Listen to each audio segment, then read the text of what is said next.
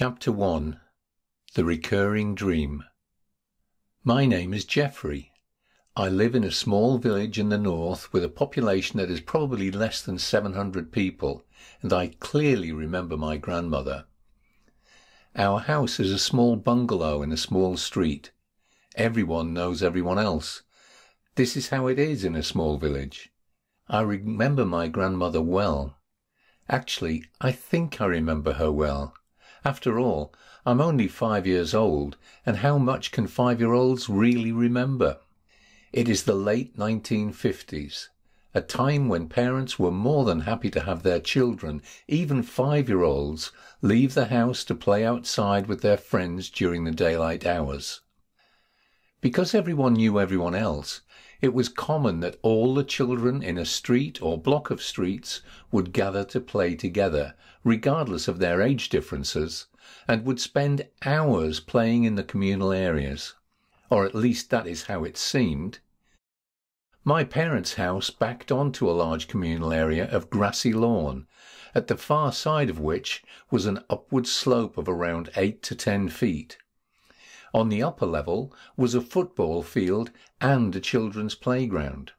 My parents could therefore still observe me from our house, even if I was playing on the slide, swings, or roundabout on the playground. Beyond the playground was my grandmother's house.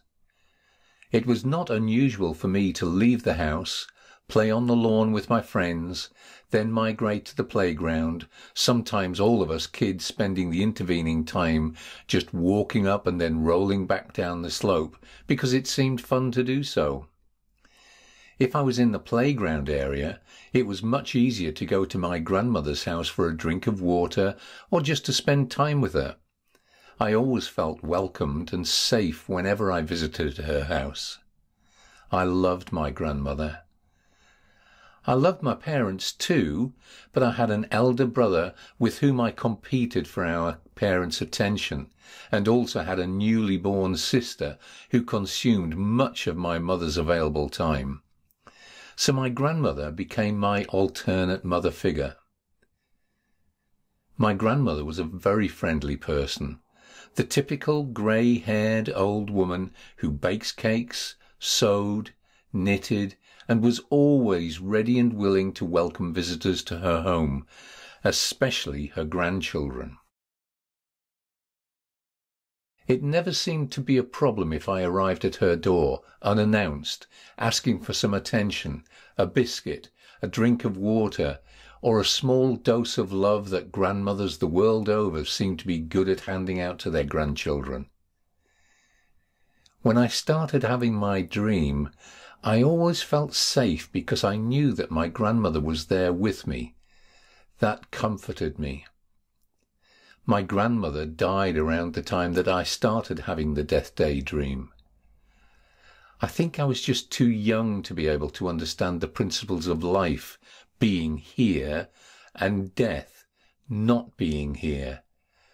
I just knew that she wasn't there in a physical sense any longer. I could no longer call it her house the way I had done previously and expect the warm hug and special attention that I'd been used to getting. She'd gone. But in my dream, she was still there alongside me. She was there to comfort me as my impending death day was shown to me by that calendar. Whenever I dreamt my death day dream, I always awoke the following morning feeling safe, secure, and much loved. So the dream came to represent something that was welcomed as opposed to feared, embraced as opposed to being shunned. I had the Death Day dream on many occasions between the ages of 5 and 9 years old. Every time I had that dream, I would wake the following morning and feel that all was well with the world. The dream seemed to provide me with a firm belief that I was safe from harm. That belief was grounded in 2 facts. 1, I knew that I was not going to die today. And 2, I knew that the spirit of my grandmother was always watching over me, caring for me, keeping me safe from all harm. I had a very happy and contented childhood.